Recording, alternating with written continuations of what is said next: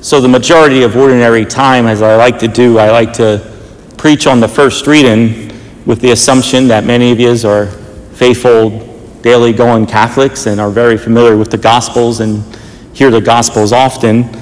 But you often don't hear what the first reading is all about, and we're not as familiar with the other books in the Bible.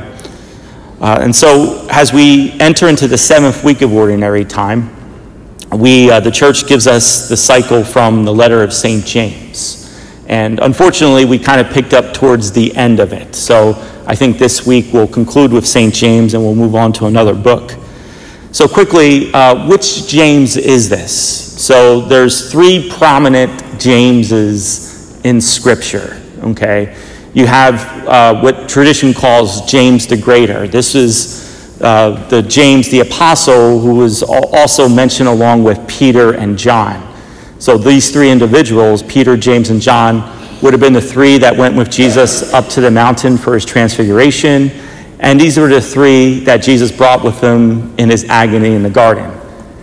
It is not James the Greater, okay, as the author of this letter. There's also James the Lesser, okay, and why is he called lesser? Because the only time he's mentioned in the Gospels is in the list of the apostles. We don't hear anything else from him. He has no lines in Scripture. We don't hear what he does. We just know that in the group of the 12 apostles, we have James the Greater, okay, who's the brother of John, one of the big 3. And then we have another James, okay, which again tradition calls James the Lesser, who's not mentioned anywhere else besides just being named in the list. It's not him either, okay? Then we have James, the brother of our Lord, and this is the one who often many people associate with the writer of this letter. He's more prominent in the Acts of the Apostles. So after Peter declares that the Gentiles don't need to be circumcised to be saved, okay, that big controversy in the Council of Jerusalem, it is this James who then speaks up and gives to his fellow Jews, Jewish Christians in Jerusalem, a list of instructions on how to go about Peter's decision, okay? And so that's the author of this letter, okay? So quickly, in, again, chapter 4, verses 13 to 17, he begins with, "Beloved, come now you who say." So he's changing topics.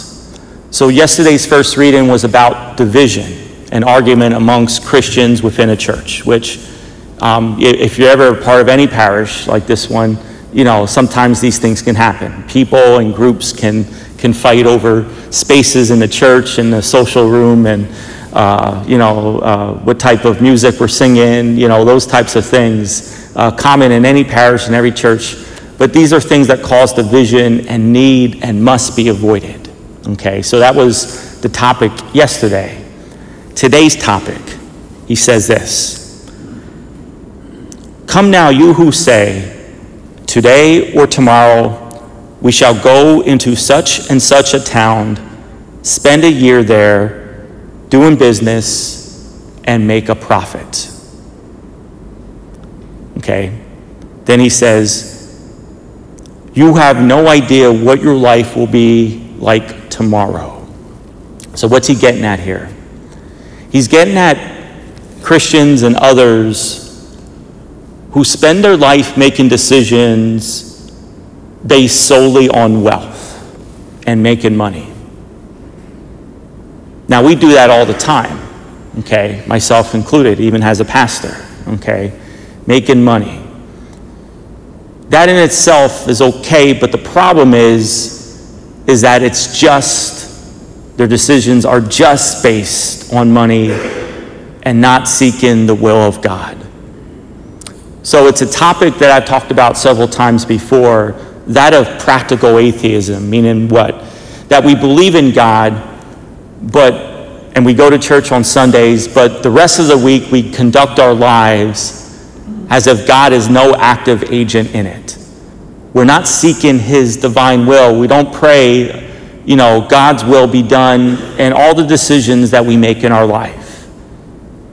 So he's addressing those who are their life is just so consumed with consuming wealth, and all the decisions that they make in their life is based just on that fact and that alone, without any insight, input, or discernment into God's will in their life. That's what he's trying to tell the readers, and that's what he's trying to tell us. And then he tells us why that's a problem.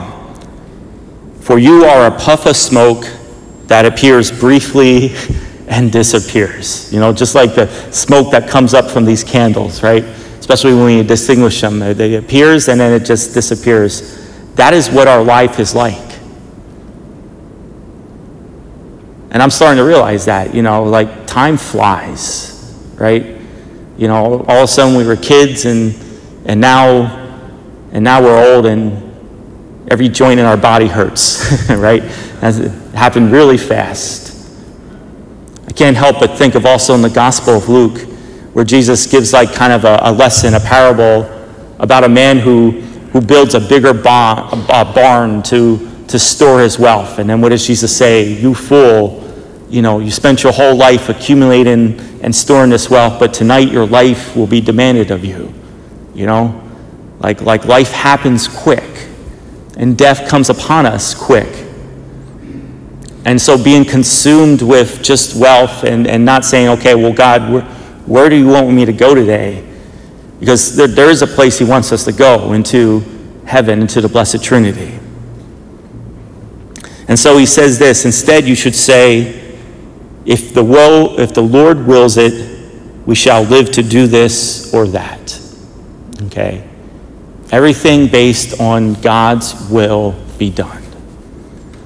But it's easy to fall into that trap of, you know, I need to make money here, I got to save for retirement here, I got to pay the bills here. It can be very easy and quickly to get caught up in that.